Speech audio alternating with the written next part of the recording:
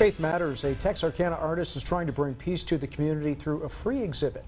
NBC6's Epiphany Lachey spoke to him about his inspiration for the collection. I can't really explain it. It just all fell into place. One painting right after another. It seemed like I didn't struggle.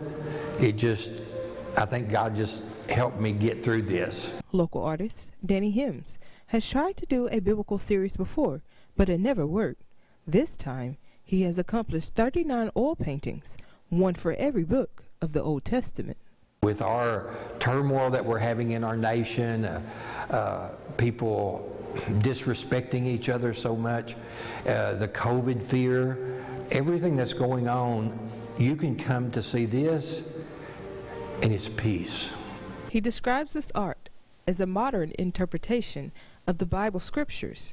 Him says he wants to portray the characters as real people living real lives. Because no one knows what they look like back in the early days, especially back in the days of the paintings, so we don't have any recordings.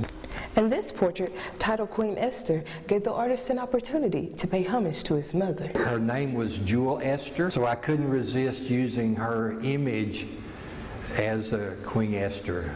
After 15,000 hours of work, Hims completed the project within a year, and he's looking for a permanent home for his collection.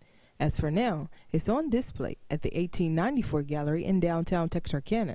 You can check it out for free until the end of September. Epiphany Lachey, NBC6 News. Epiphany, thank you.